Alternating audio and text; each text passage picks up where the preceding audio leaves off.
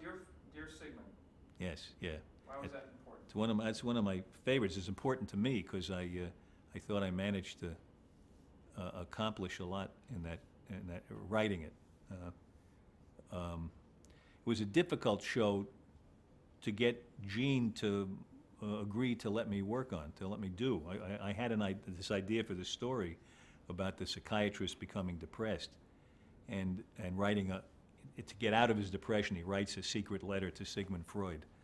And I mean, in his imagination, Freud is of course dead by this time for several decades. And Gene said, "No, this is a mistake. Don't do this, because if you ask an actor to play depressed, it'll be depressing for the audience." So I took that to heart, and I went even more for what I had a sense I could do, but it really confirmed this for me and made me go more in this direction, which was that the guy is fighting his depression, and on the surface seems cheerful, but he's got a lid on it, and is kind of trying to hold it down, and that helped make that work. But it is a danger if you ask an actor to play somebody depressed. Their first tendency is to get morose and slow, you know.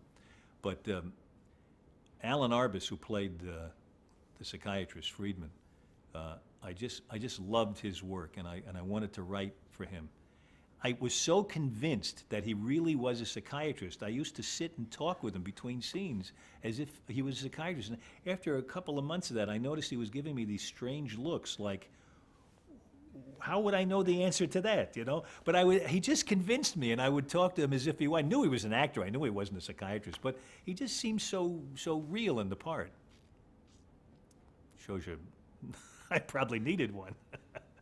Too bad he wasn't.